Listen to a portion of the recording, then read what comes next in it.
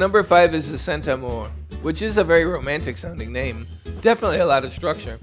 You definitely get a density on the palate, a grippy sort of nature to the tannins, a firmness to it, but it's not lacking in fruit.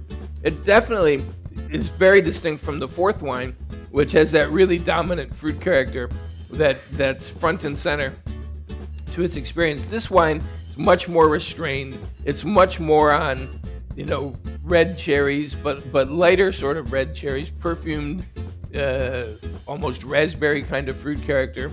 You get a little bit of the floral note. The minerality, I think, is really pronounced here, and the structure on the palate is what really carries it. This is a great wine, very elegant, very fine.